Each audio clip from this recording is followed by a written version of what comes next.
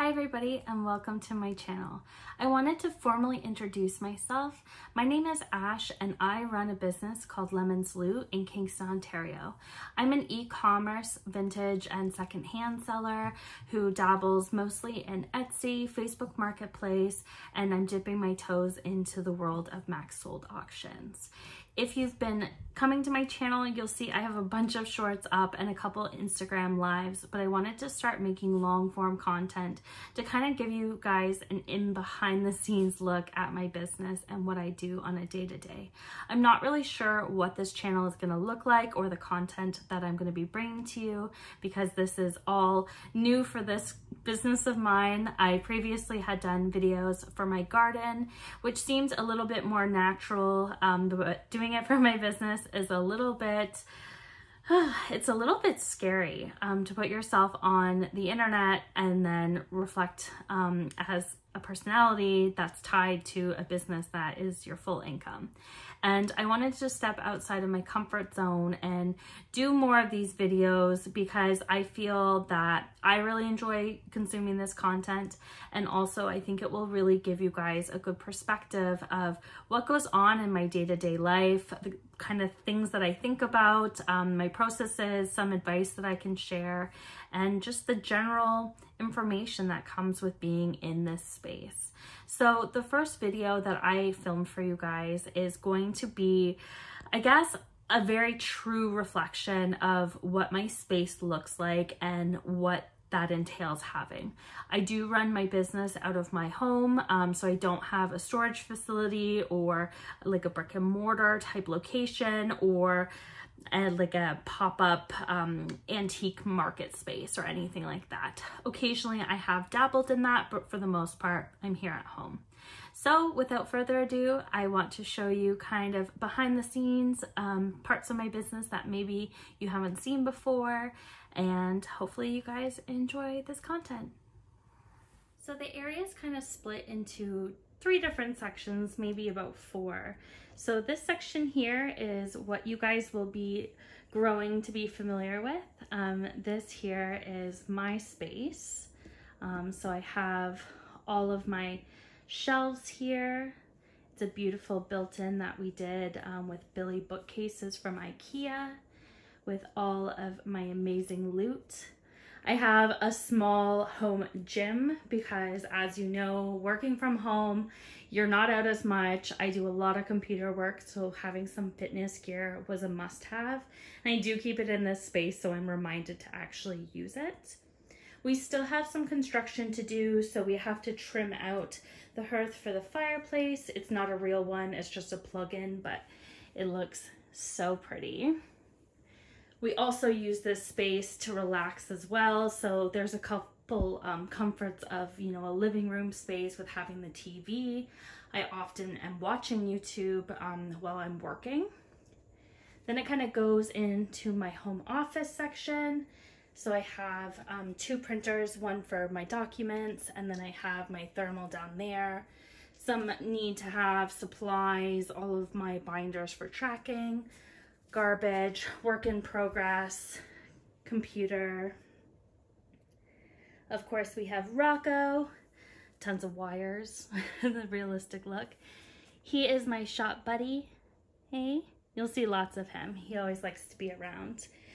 We obviously have an awesome vintage couch here that I got on Marketplace for 30 bucks. I think it really works well in this space. We haven't done a rug or anything that might come soon. The rug that we did have down here just doesn't really match the space. Typically too, I have items up here on the shelf, but I'm waiting for a very special delivery that is gonna go up there, and I just worked the items that were normally there into my space. And then here I have a coffee table. Sometimes I use my laptop down here, but realistically, it's a blanket box, so we can get extra cozy. My husband likes to do work down here with me as well.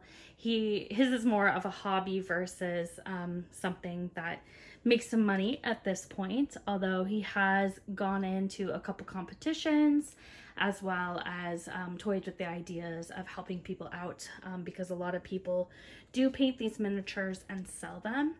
So to kind of give you an idea,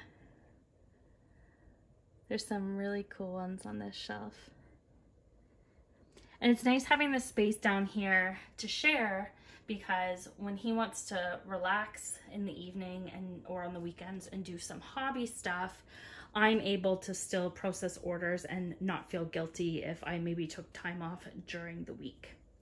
We are still in a construction zone down here, so you can kind of see we have the rest of our flooring. This was the rug, don't mind it. It's all just, tied up for the moment. We are putting in a half bathroom down here, just so we have facilities on both floors. And then it kind of gets into the craziness of my extra storage and of all of my boxes. So I just have assorted material here that I need to process. I have a lot of extra things. This big box is a sink for the bathroom, so a couple of it's home stuff, most of it's business. I have more packaging material here, and then the majority of it is here. And this is kind of what I mean about having things be really intense, because maybe I don't need all of these boxes and I am going to work on downsizing them a bit. But when you collect boxes, there's even more down here. That's actually my accounting, so that's filled with binders.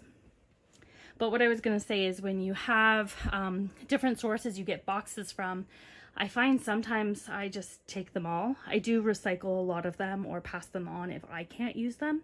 Quite often we have people moving in our city because we are very student geared. So a lot of the times I downsize. But for the most part, having a whole space for just packaging material is pretty intense. You might be thinking that is a lot to manage in one space. And I wish I could say that was everything. I have more, so let me show you that. This is what eventually will be our nursery. However, we're just not at that stage yet. And of course, I needed the space. So I am absolutely filled with packaging material. I get this all secondhand, as I mentioned, with the boxes. And it really goes to show that you also need such a big space and storage solution if you're doing this kind of packaging accumulation. It doesn't come all nice in boxes where you can inflate, and it doesn't come in nice boxes all flat a lot of the times. The paper is already kind of scrunched up, which adds mass to the storage. My living room. Everyone always talks about how you want all this inventory, and it is really great if you want to scale your business, but these are the realities of having this much inventory. This is our prep for our Max Sold. Sorry about my squeaky floors. And we can't even get to our couch right now with how many things we have and the extra boxes we have for packing up orders. It gets really intense when you're doing an auction. Even our coffee table is covered in items there. And then when you get over to the side here as well, this is kind of my area that I use for taking photos of new items. So these are items I haven't even processed yet. So it really gives an idea of doing things in different layers and not really having much of your own personal space. So this is definitely one area of my home that overwhelms me. And thankfully these things should be gone by next weekend, depending when I post this, the weekend after Valentine's Day. But yeah, realities of reselling. So I hope you guys enjoyed this behind the scenes look at my business, what goes on kind of in my storage section, in my shop section, in the spare room, in my living room. It can really be a lot. A lot of people think that when they go into this business, that it doesn't take a whole lot. It's just going to the stores, buying items, flipping them, and it's just that easy. And there's a lot more layers that come with this business. And I think I'm really excited to start sharing those layers and start showing kind of what it entails, because I think it's really important to understand maybe why our price points are what they are, how to make this a sustainable business, how to make this your full-time business like I do, and just overall understand the behind the scenes of what we do here as sellers. So I hope you enjoyed this video. It might have been a little awkward.